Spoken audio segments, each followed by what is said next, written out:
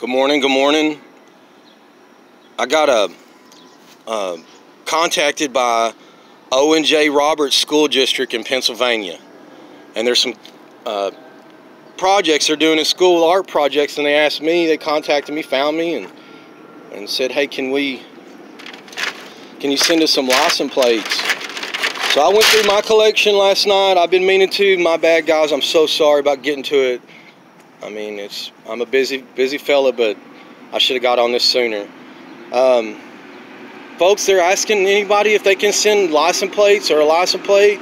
I know I'm no big giant YouTuber, but every little bit helps. So I went through my collection last night, and I would say there's 95% America in there. There's some really cool plates in here. Every one of these I pulled off by hand. I don't buy, trade.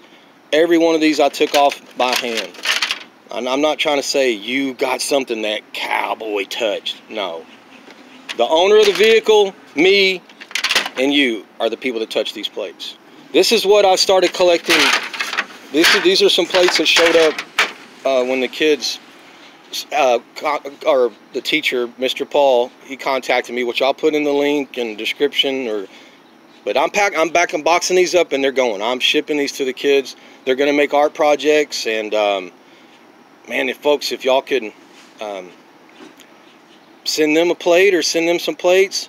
I was told two things. I was told some plates will be hung up and some will be cut up. Now, you know the deal. When you give somebody something, it's theirs to do whatever they want with it. And I kind of like the idea of cutting it up. It's kind of like if you look at my license plate or my driver's license, it doesn't say organ donor. It says organs donor. I want to help as many people as I can when I don't need my stuff anymore. There's some really nice plates here, guys. If y'all could, I'm going to leave a link in the description.